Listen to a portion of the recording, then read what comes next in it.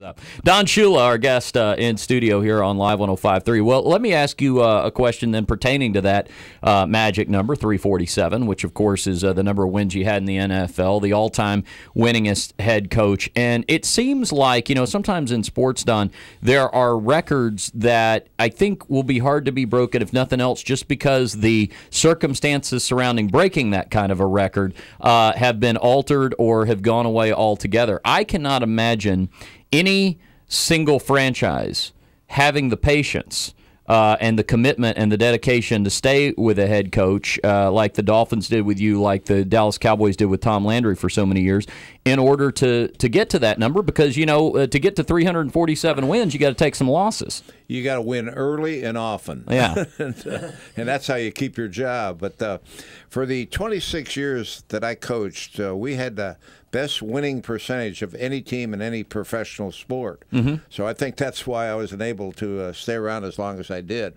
And then, 1995 was my last year, and I think we were 9-7 and got beat in the first round of the playoffs. And the people, weren't very happy about that, and there were grumblings, and so that led to my moving out and my retirement. And then since then, the Dolphins have struggled, and this past year was just, I think they hit bottom, with the 1-15 record, and so hopefully they'll get it built back up. They got to get back and to start making the fans proud of being Dolphin fans again. Was that Ricky Williams thing? Was that one of the weirdest things you'd ever seen, where a guy just goes and lives on a beach in a tent? Yeah, the guy, when he's there, he's a heck of a football player and a heck of a guy, but when he's outside of football, his mind is such, he just wants to be all over the world, with elephants and giraffes and whatever it takes in different parts of the country and or the world, I should say, because and he travels by himself. He just when he's there playing football, he's very productive. But you got to figure out what to do with him the rest of the time.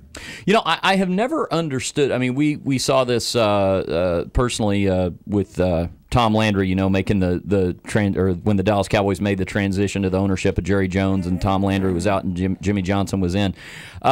Sometimes people will say about coaches that have been in place for a long time, well, maybe the game's passed them by. I have never understood that criticism, because I understand it about the physicality of an athlete, because your body can break down on you, but your brain doesn't. And so I've never really understood how that criticism even had any logic to it, because it would seem like, if anything else, the experience, if nothing else, the experience is probably going to make you better.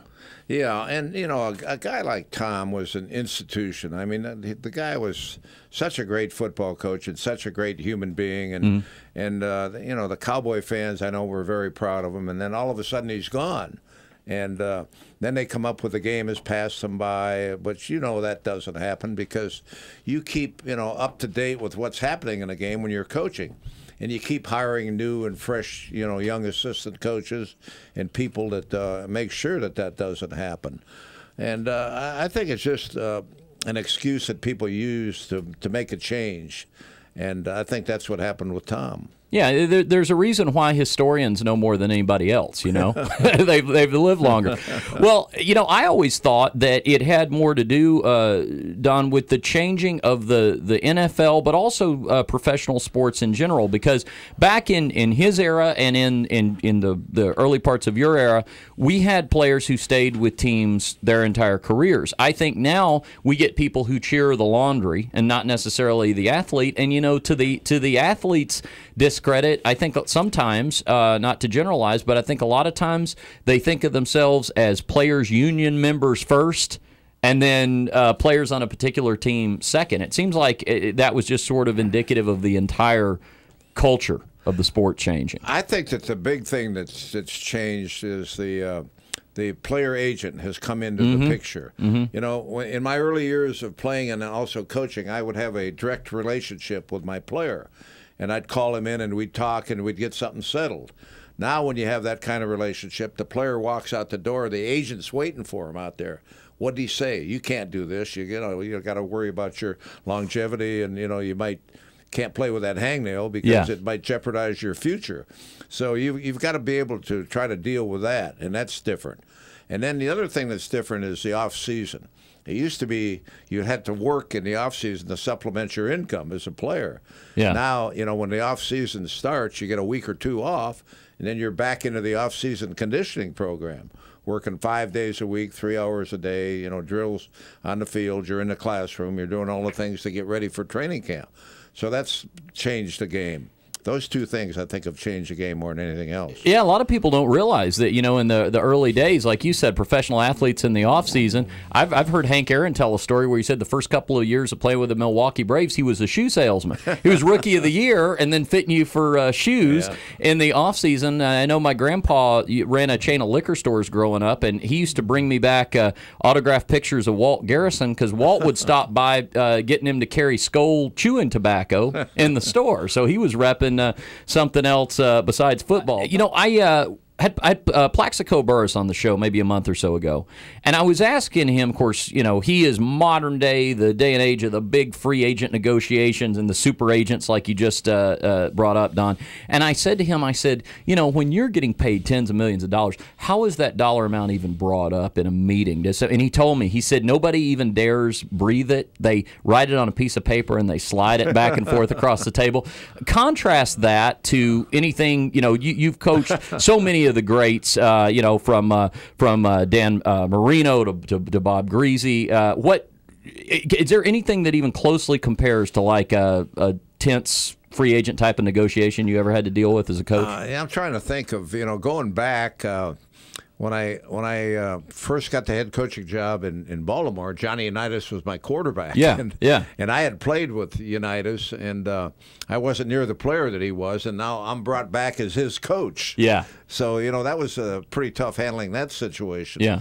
And then, of course, and you were very young at the time, too, right, 33, right, when you got into coaching. At that time, I was the youngest head coach ever, and at age 33. I think now Lane Kiffin out with the Raiders was 31 or something when Al Davis gave him the head coaching opportunity. But so that was tough, coming back and coaching people that you had played with, and you weren't near as good a player as they were.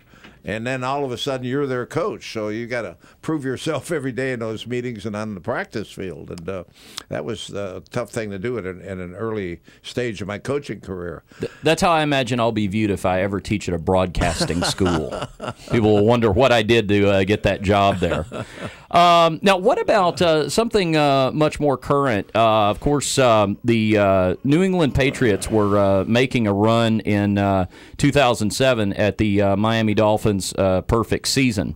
When you guys went 17-0 in 72. And, of course, they got upset in the Super Bowl by the Giants. But, they had that whole Spygate business. They were videotaping the opposing team signals and all that sort of thing. I thought that put you in an interesting position. It was sort of like, to draw a loose analogy, it sort of reminded me of when Hank Aaron was having to put things in perspective with the Barry Bonds home run record. I mean, he couldn't deny that Barry Bonds had it, but Hank Aaron wasn't afraid to let people know how it might have been different back in his day. What were your thoughts on that? I think in my case, what was said had to be said, but it probably should have been said by somebody other than myself. Yeah. Because everybody thought it was self-serving when I brought it up. And what I said was that they were penalized. They were fined, I guess, a lot of money, Belichick, and then also the ownership, and draft pick was taken away from them. And they were fined for doing something that they shouldn't have been doing that gave them a competitive advantage. That's why they were fined. Yeah. So I mentioned the fact that any accomplishments while they were doing that should be noted with an asterisk or just noted somehow. And that took a life of its own because people felt that I was self-serving when I brought it up. But I was simply stating what was going on out there. After that first game in which they were fined, they did everything according, to the rules and played, the same way that everybody else was competing. And they should be given credit for that, which, that got them into the Super Bowl. And their accomplishments shouldn't be questioned, when they're playing under the same rules as everybody else. NFL coaching legend Don Shula in studio with us on Live 105.3. I saw today, Don, that Brett Favre filed his reinstatement papers with the NFL. Of course, there's big controversy going on up in Green Bay, and basically at this point they'll either have to let him play, trade him. I mean, it's going to force Green Bay's hand. What are your thoughts on a player at that particular stage of his career wanting to play a little bit longer? And is there anything that you've ever personally had to deal with where you've had to have that difficult conversation with a legend? You know, I think that when you've played as long as Brett Favre has played and accomplished what he's accomplished, he should be allowed to change his mind. Mm-hmm. And I think in this case, that's what he's doing.